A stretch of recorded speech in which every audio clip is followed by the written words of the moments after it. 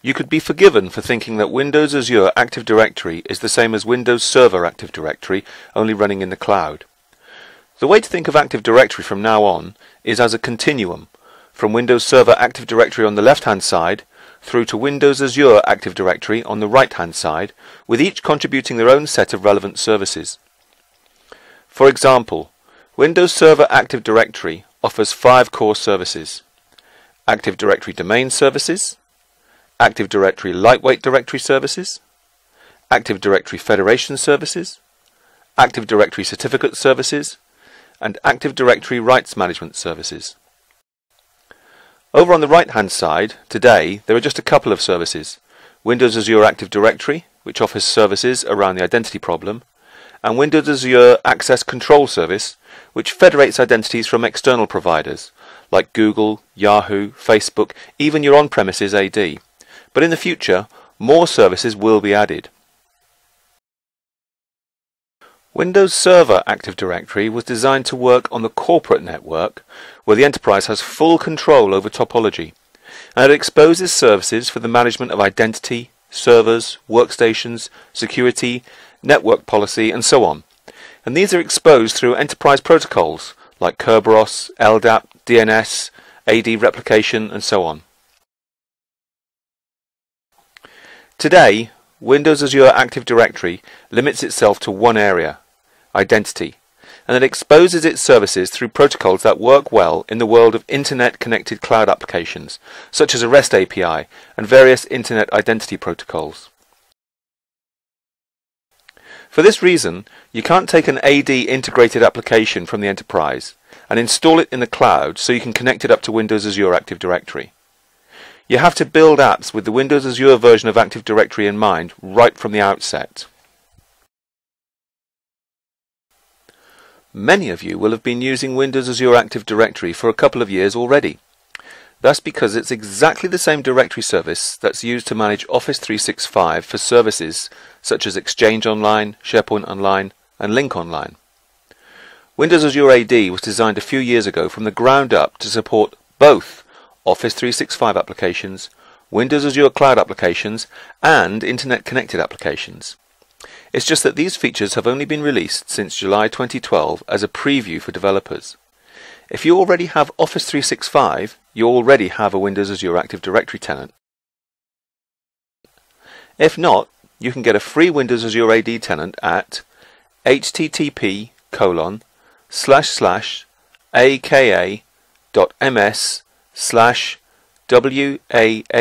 signup.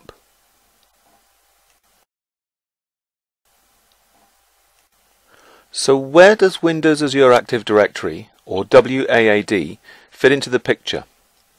Well, just as the enterprise starts to get a grip on the proliferation of digital identities and starts to solve the problems of too many usernames and passwords, cloud computing has started to refragment that story again. It's because the technologies and protocols that are used inside the corporate network to provide single sign-on and digital identity coherency are not very good at spanning the internet. The result is that often an application that gets moved to the cloud can no longer take advantage of internal identity systems, and the user is presented with a YAUP, a YAUP, or yet another username and password to remember. Traditional directories, like X500 or LDAP, expose a universe of hierarchies and relationships between the objects they contain. For example, certain users might be members of a group or a role. A user may have a manager, who has a manager, who has a manager, and so on. This so-called graph of the directory's content can be queried and returned to applications that require that kind of information. For example, to find a skip manager to approve your expenses when your immediate manager is on holiday. Windows Azure Active Directory is no different. It exposes the graph of relationships in this way with a REST API called the Directory Graph API.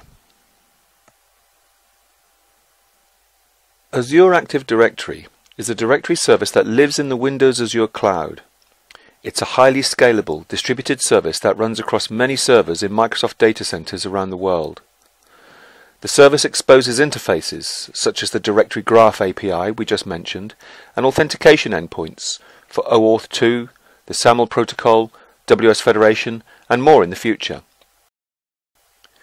Now that's the service, but the service contains the data which is owned by each customer who has a tenant. There are lots of tenants inside the service. The tenants have names like mydirectory.onmicrosoft.com, but they can be configured to names like mydirectory.com. Each customer, though, looks after the data in their particular tenant. There's a portal to manage users, groups, domains, services, and so on. For the customer to configure an application, they create a service principal in their tenant. This is just an object that describes a service, their application. A couple of important things it contains are an identifier, known as an app principal ID, and a secret. The app is set up with a link to the service principal. It might also have a database that contains profile information such as the user's expense history. No usernames or password is stored here though, only application data. The Azure AD, in this case mydir.onmicrosoft.com, holds the user's ID and password. It exposes the authentication and graph API endpoints. When a user wants to use the application, they connect to the URL. The app redirects their browser to the authentication endpoint. That's when the Azure AD login page pops up. They enter their credentials, and then a security token is created by Azure AD, which contains, among other things, their name identifier, 123 in this case. The token is digitally signed, so there can be no doubt it was issued by this directory tenant and couldn't have been spoofed. The token is returned to the app, which validates the signature. In this case, the app then consults the profile database to find a match of the ID in the token, 123. When it finds it, it can retrieve the profile information for that user. At no time did the app see or need knowledge of the user's password. It's not practical for the entire content of the directory tenant to be returned in the token. This is where the application can use the Graph API. It can either access the directory using the secret, or, depending on the protocol, it can use delegated access, where it accesses the directory in the security context of the user. Say the app needs information about the user's manager. The details of the user's manager can then be returned, and this data could be used to, for example, complete an expense report.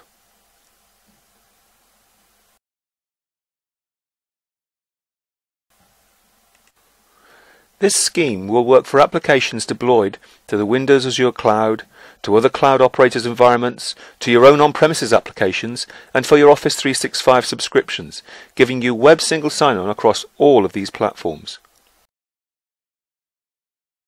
But what if you have a substantial intranet infrastructure with file servers, print servers, IIS web servers, SQL servers, SharePoint servers, numerous AD integrated line of business and enterprise apps?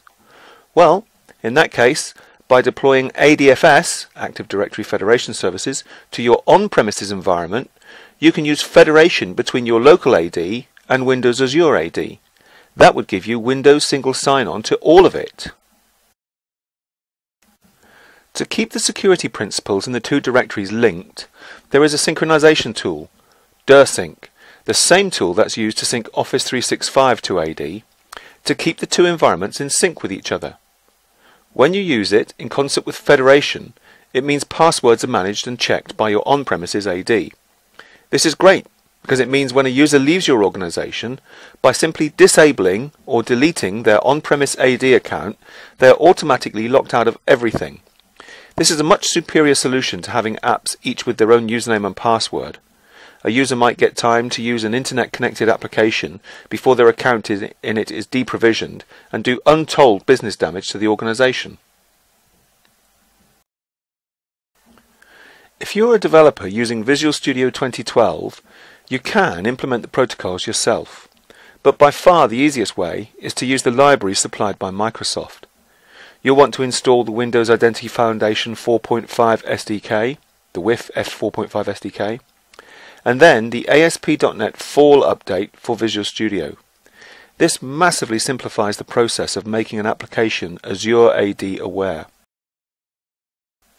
The context menu shows a new option, Enable Windows Azure Authentication. You're just prompted for the administrator credentials of your Windows Azure AD tenant, and from that point on, the creation of the service principal and the configuration of WIF in your application is done for you.